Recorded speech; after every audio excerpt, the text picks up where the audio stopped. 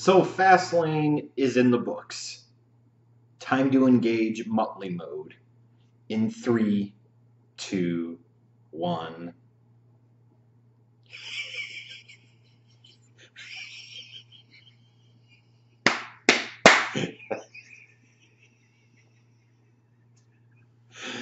That's what I get. That's what I get. I didn't learn my lesson from Survivor Series.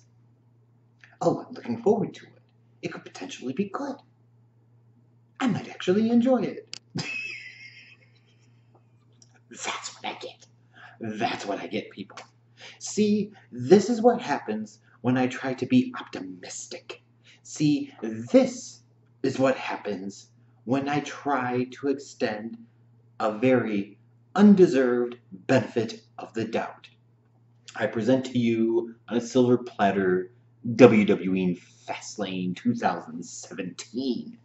So for those of you that are harping on me to be more positive, I say, fuck you. You got what you deserve tonight. Oh my god. What a steaming pile of shit this was. And I do not think that this is typical Jeff ranting for the hell of it or trying to be counterculture. Like, I actually think this is going to be one of those times where I kind of blend in with the crowd on a lot of this. Because this show sucked. It was fucking terrible. Oh, but that finish. Oh, that finish was masterful. A stroke of genius. Let's go ahead and talk about Fastlane for if no other reason than to get it the hell done and over with. We kick off the main card with the Destroyer taking on the Uber driver. Now, of course, instead of it being something productive where it was a complete and total one-sided domination where both of the guys potentially get over because the Destroyer actually destroys somebody, but the Uber driver, sits there and continues to fight and continues to basically just take a shit kicking if nothing else, and that's how you get the guy over. We make this a much more 50-50 type of affair than it was supposed to be and should have been. While it was not completely a 50-50 match, and sure, Samoa Joe dominated stretches of it, it was not the type of match that we fucking should have gotten. It was far too competitive, and ultimately, at the end of the day, it really doesn't accomplish a whole lot of anything. And for those of you that want to talk about, well, these two guys would have a great match on NXT, who gives a fucking shit? This is the main roster now. For all you crybabies crying about this Uber driver bitch being in this type of position where he's just there to flop around and make other guys look better and get them over, well, at least he has that fucking role. And that's the fucking role he should have. Because if we think that that lame fuck deserves to be anywhere near the top of the WWE hierarchy, it is again a further representation of exactly why the fuck this company and the business as whole is in the goddamn shape that it's in, and you should be ashamed of yourself. And I don't know what the fuck happened, but this shit needs to stop. But a blown opportunity for me, for my money. Anyways, moving on. It wouldn't be the first blown opportunity and missed chance or booking decision for the night. The tag title match. Enzo and Cass taking on the Bald Club of Jobbers. Somebody tweeted at me and said, how do I think the club could be more relevant? I said, maybe they can go back to Japan. Just throwing it out there. Now, in the match itself, I'm always hopeful when you get tag team matches because even if there's not a lot of story in them, tag team matches in and of themselves open themselves up to potentially being good. Especially if you follow, to me, kind of a tried and true formula for how to do a tag team match. And in this match, you've got Enzo, who is a really good, natural, kind of sympathetic heat getter. That way you can build up and build up and build up to Kaz and that hot tag. But what annoys the fuck out of me is when we finally get that hot tag, it's not nearly with the amount of drama or suspense of building up to the hot tag that you get from really, really good tag teams. And then once Cass is actually tagged in, instead of both Anderson and Gallows being there in position to feed into him multiple times and working off of that for a couple of minutes, you've got Anderson in the ring and Gallows is nowhere to be fucking found. But nonetheless, it's just, at the end of the day, the club goes over here, and I would rather they just got the title change done and over with? Because what's the alternative? If you don't do it here, you do it on the WrestleMania pre-show, which you would think, based off of the number of matches that you're going to have, based off of the brand split, there are going to be a lot of matches on the damn pre-show or a lot of belts that aren't defended at the biggest show of the year. Now, at the end of the day, that could mean that this Raw tag title match happens on the WrestleMania pre-show. But because it involves Enzo and Cass, and you want to give that team a WrestleMania moment and put them on the main WrestleMania card like they deserve, if this title change happens on the WrestleMania main card, then cool. I can live with this. But if not, what the fuck? Why didn't you just go ahead and do it here? If they sit there the next night on Raw or a week or 2 weeks later and they do the title change then all of this is fucking stupid. But speaking of stupid, for some point in time, for some reason, we needed to have Stephanie McMahon on the phone with Mick Foley. Just why? We needed this? Did this really tie into any fucking thing? No, it really didn't. Maybe this is them continuing a story that builds up to Kurt Angle taking over for Mick Foley as the next general manager of Raw. I don't fucking know. But all it leads up to is Stephanie saying something about making sure that things go off without a hitch. So, of course, that would equate to, instead of focusing on somebody not getting involved in Reigns and Strowman, we sit there and not go talk to Chris Jericho about Kevin Owens versus Goldberg for the Universal title, because there would be a real reason for Chris Jericho to want to interfere and get involved in that match with everything on the line. We go seek out Samoa Joe for some fucking unbeknownst reason to me. Storyline continuity, anyone? Where in the fuck did this come from? Why would Triple H, frankly, give a fuck about that Universal title match? Because in the grand scheme of things, in terms of the story right now, it's not in Triple H's orbit. So why the hell would God care? It's just ridiculous. Moving on. Sasha Banks versus Nia Jax. Nia Jax, I don't give a shit. My thing with this is, the babyface does not always have to win to get revenge. Furthermore, they should not always win to get revenge. When you are trying to build up a monster, which is what you should be doing with Jax, then the babyface, especially Sasha in this case, who is literally less than half the size, should not be going over here. Especially in some dumb dick type of fucking fashion where you do some stupid ass roll up. That's just dumb. Having your monster woman is bad enough. A couple months ago at pay-per-view, you're having her fucking tap out. Now you're having her lose in this way. If anything, the way you've been doing with Charlotte and the pay-per-view streak, we'll get to that in a minute. If anything, you should be building up Nia Jax to be the one to end that streak at WrestleMania. So this match was a fucking waste of time. I saw somebody tweet about how it reminded them a lot of Samoa Joe and the Uber driver, and there were some similarities there. But at least with Samoa Joe and the Uber driver, the right guy ultimately went over in the right fashion in terms of the finish. You can't say that about this women's match here. And furthermore, it just exposes the fact when it comes to the Raw women's roster, it's basically about 4 bitches, and that's it. They are the breakfast bitches now. Because they're the only 4 getting any tick whatsoever. It's ridiculous. But after this, knowing, and all of us should have known going into this, that you weren't going to get a lot in terms of time out of that main event for the Universal title. You had to know that there was going to be some inevitable filler coming. Oh, and boy, did we get some filler. It was the let's fill time for the inevitable main event squash match by having Cesaro face off against Jinder Mahal. And it struck me as I'm watching this match just how much Jinder Mahal looked like a roided up soup Nazi. I'm legit about that. Just think about it, minus the mustache, of course. But Jesus Christ. And what's sad about this is that Cesaro had to win because of Jinder Mahal getting distracted by Rusev. And then number one, why does Rusev have a different haircut now? Instead of doing like a hair versus hair match or something, something that might actually sell some tickets or try to make some money. He just randomly fucking did it. You could have played off of the handsome Rusev shit even more. Why does Cesaro only win because of a distraction for Jinder Mahal by Rusev. Oh my God, and then to make it worse, now Rusev's got to get his fucking opponent because Mick Foley freaking said so, and out comes the Big Show. And it was at this point in time that it decided to drop an absolute emergency deuce. Emergency deuce. And from the looks of it on social media, I didn't miss shit by taking a shit. So let's move on. At this point in time, I think everybody was kind of at wit's end already, and the show was only about half over, saying, oh my God, this is terrible. And then the Cruiserweight title match happened. Gentlemen, Jack Gallagher and Neville. They did their damn finest to save this show. This, to me, was a very good match.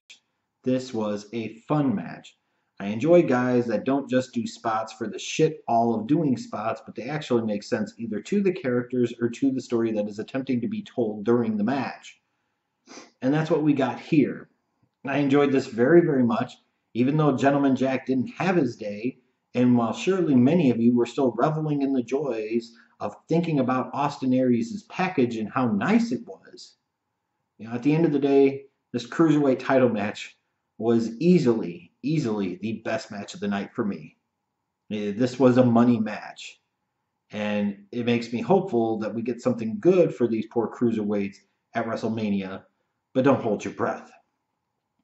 So at this moment, I'm like, okay, maybe this flips the show a little bit. And then we get to Roman Reigns versus Braun Strowman. Now, maybe the WWE, again, lives in a John Cena-based type of fantasy world when it comes to Roman Reigns, and they figure that as long as people are reacting, whether they boo or cheer, it really doesn't matter because they're in the reaction business, and that's what they told themselves and con themselves into believing is okay and good and, the reality of things. But it's not.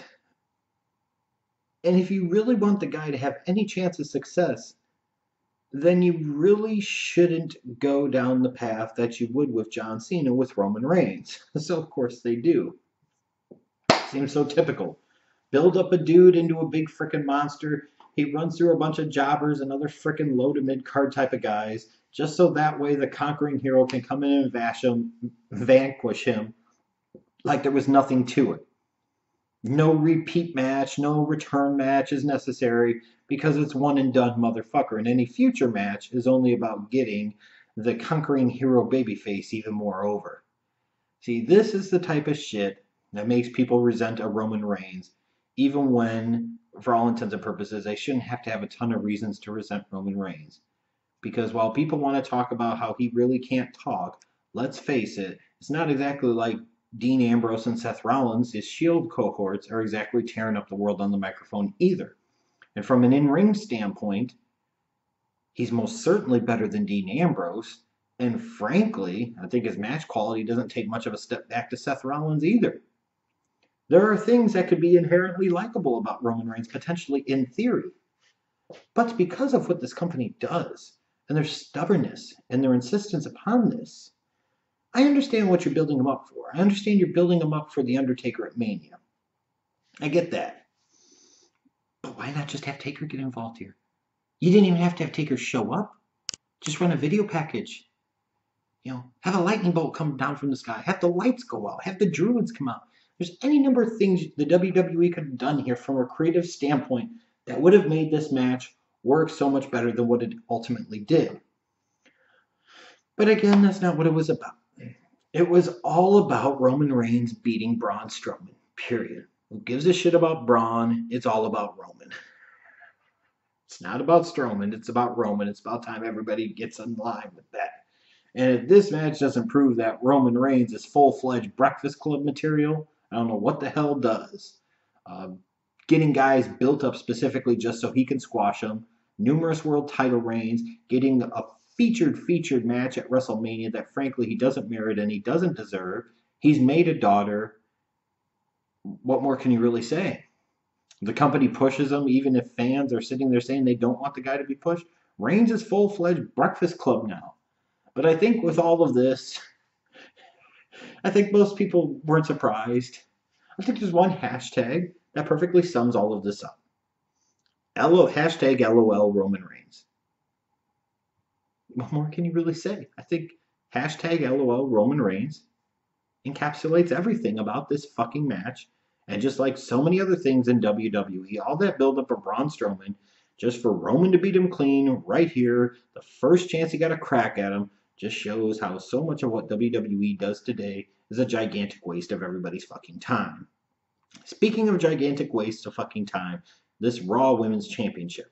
The Raw Women's division in general is one gigantic waste of time, but you've got Bayley defending against the queen of pay-per-views. Charlotte's 16-0 in singles matches at pay-per-view. She's never been beat at a singles pay-per-view. And it makes you start to wonder, number one, based off of what happened in this match, are you trying to secretly turn Bayley heel by having Sasha Banks blatantly come out and interfere in this match, which should have led to a disqualification? But of course it didn't, because at least then, if it would have ended in a disqualification, you could have at least given Charlotte the victory. She doesn't lose, yet Bayley still retains the title.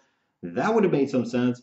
No, instead you've got to go full throttle, balls to the walls with this shit, where Sasha interferes, yet Charlotte goes back in, just so that way Bayley can beat her straight up.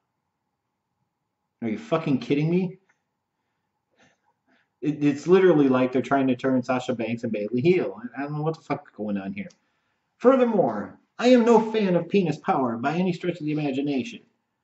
When I look at Charlotte now, I look at her face, and I think, more. But, with that said, if you're going to go there with the streak, and you're going to sit there and build this thing up, and actually attempt to try to make this fucking matter, the dumbest thing you could possibly do is just basically throw it out with the trash at a secondary filler pay-per-view. So, of course, the WWE decided for some unknown particular fucking reason that they were going to have Charlotte lose this match here. Not even as the champion. Like, I could even somewhat understand, not really, but kind of, if Charlotte was the champion and Bayley won it here. But this is how fucking stupid this company is. They'd have Charlotte win at the pay-per-views just to lose her title at fucking Raw.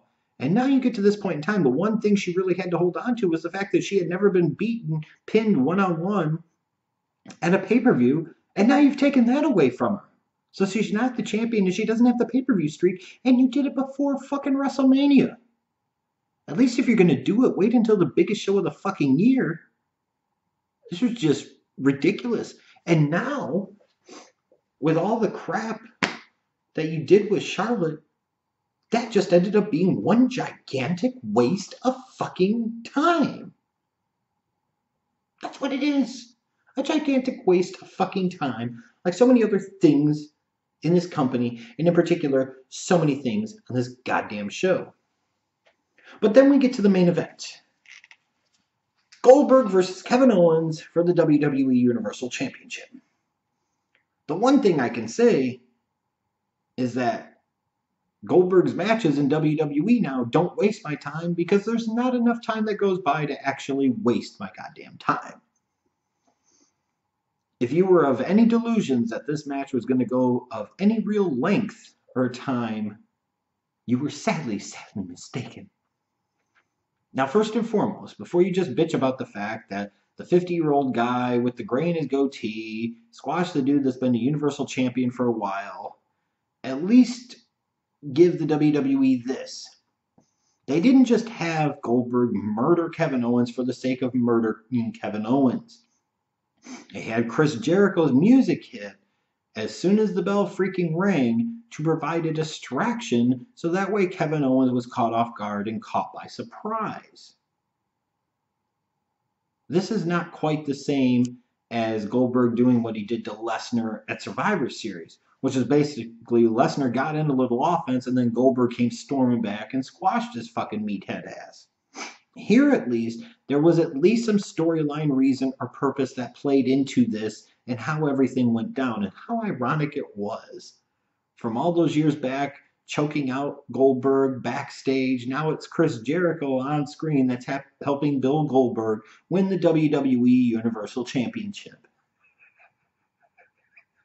Oh, what a moment. Oh, what a way to end this night. and let the bitching reign supreme. I don't give a fuck. The only thing I cared about on this fucking show was Goldberg winning this goddamn title, and I got it. So yes, this show sucked donkey dick, but the company at the end of the day, as they so often do, will occasionally give me that one fleeting moment, that one real hope spot that sucks me in and keeps me coming back. And that's what this is. They threw me a frickin' Baron here, okay? And no matter what you say, it's not gonna ruin it for me. This whole shit about it's not believable that a Goldberg would come back and win. Have you looked at most of the fucking roster and most of the guys that you would put in the main event scene? You're telling me 50 or not, you wouldn't look at Bill Goldberg and say he could probably beat most of those dudes' asses. Come on, get real. Number two, if Brock Lesnar did this shit, y'all would be fucking drooling over yourself and making fucking Jimmy John sandwiches out of your penises and jacking off to it with a fucking tub full of mayonnaise. That's exactly what the hell you would do. You'd be like, oh my god, it's a cold cut combo, baby. And you know you fucking would. You know it. You know it, damn it. Number three. And here's the thing. Is that you want to talk about, what does that say about the future? In terms of the talent, what type of future does this company really fucking have anyways? Just because in theory they might have some younger dudes, look at the fucking talent. And I use talent as a very loose term. Who do you really have that could be a bedrock for a successful mainstream international company for years to come? The answer is you fucking don't. And at this point in time, because of the fact that WWE has went down the part-timer track for so many fucking years and so many goddamn hardcore fans who this company continues to listen to at an increasing fold for whatever fucking reason I do not know and I do not understand, continuing to get behind these fucking lame-ass spot monkeys that can't sell any fucking thing and especially sell an audience on why the fuck they would want to sit down and watch them perform or buy tickets to the goddamn show. What fucking future do you have? Let's worry about the present at this point in time. Fuck the future. We've been talking about the future for years, and this is where we ended up any fucking ways. But most importantly, it just proved that Goldberg's boss. He most certainly showed Sting how it's done. He showed Lesnar how it's done. And frankly, he's showing the Breakfast Club how it's done. Goldberg, after being gone 12 and a half fucking years, gets the WWE to put him in a position where they bring him back at Survivor Series and squash Brock Lesnar in, a minute and 26 seconds. The dude who obliterated John Cena. The Brock Lesnar, mind you, that when he came back from fucking UFC, where he was at one point in time the UFC heavyweight champion of the world, he still had to play the game, if you will, and job out to John Cena at Extreme Rules 2012. That same Brock Lesnar, 4 years plus later, is sitting there jobbing out to Goldberg at fucking Survivor Series in 1 minute and 26 seconds. Sting, the icon, one of the true greats of all time, one of the measuring sticks of the business for a decade and a half. He comes into WWE with all these years of past accolades, and his first match is WrestleMania. He's jobbing out to God and almost playing second fiddle to a freaking DX Click versus NWO fucking showdown. And then the Breakfast Club, if you want to say they put Goldberg in the Breakfast Club, how dare you insult Bill Goldberg like that? Bill Goldberg makes sons. Bill Goldberg makes big money and only has to work a couple of matches, and the matches that he works only go 2 minutes or less. The Breakfast Club, at least to hold their main event top spots, have to perform relatively consistently, and most of their matches have to go 10, 15 minutes or longer, and they have to wrestle on television. Goldberg ain't got to do any of that shit. And he basically just got handed the Universal title. And I don't give a shit if this means that he's just going to be handing it over to Lesnar at WrestleMania. I'll cross that bridge when we fucking get to it. And if some of you that are going to sit there and bitch about that now, you weren't bitching about it a few years ago when I talked about how stupid it was going to be to have Lesnar as a part-time champion, now that karma's going to come back and bite you in the fucking ass. And I don't care. I think it's glorious. Goldberg is boss. I wish I could politic my way to shit like Bill Goldberg has. Because this is a master stroke. All the people in the shoot interviews over the years talk about how Goldberg didn't get the fucking concept of the wrestling business, didn't fully understand the business, and didn't always give the best advice. What the fuck are you smoking? Because based off of what I see, Bill Goldberg is one of the great puppet masters in professional wrestling history and is easily the most adept and skilled at using leverage of anybody on that fucking roster today, up to and including God. It's incredible. Incredible. So while the WWE gave me this one glorious moment, and it was that glorious moment for me, this show is still shit. If you weren't already excited for WrestleMania, this show sure as hell wasn't going to help you along in that path.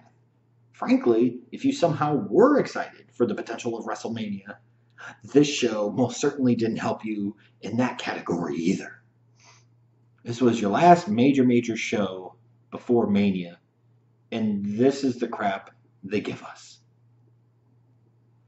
Doing good wrestling or good sports entertainment, or good whatever the fuck you want to call WWE as a company now, cannot possibly be this hard. But again, who gives a shit? Goldberg is boss, and everything else about this company pretty much fucking sucks right now.